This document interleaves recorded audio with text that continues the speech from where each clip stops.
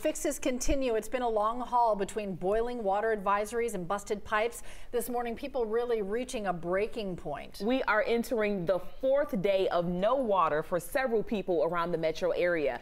11 Alive's Liza Lucas joining us right now. Liza, some cities and even the county buildings had to shut down because of this, but now they say they want to ease the frustration, but even they're running into problems. That's right. This has been an ongoing issue. We know it's affecting so many of you. It's the #1 story on our website where we're putting a lot of resources.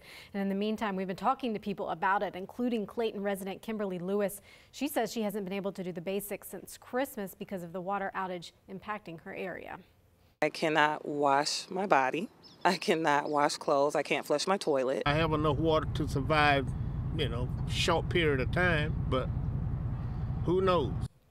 That was David Tooks right there. He says he's lived in Clayton County for 25 years. He's never had an issue like this before. Now, we have asked Clayton County officials how many people are affected by outages and when this is going to be fixed. So far, we've not gotten a firm timeline to share, but we're going to continue asking and pushing for answers. In the meantime, officials say that they really need the community's help when it comes to reporting leaks that you may see while out and about, especially at any vacant properties. They say these leaks and finding them is really key to bringing back the water service. Now today you can get water from several Clayton County sites, including fire stations 4 and 13. The locations you can see right there on your screen. You can pick up a case of water per vehicle from 1 to 3 p.m. or while supplies last.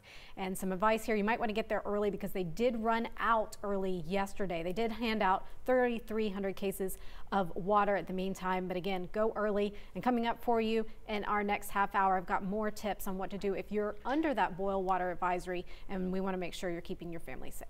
And think about it, a lot of people don't have extra money to go to Walmart, Right. Target, get bottled water or get supplies to, clean themselves. So this is a really, really dire need. All right, Liza, thank you.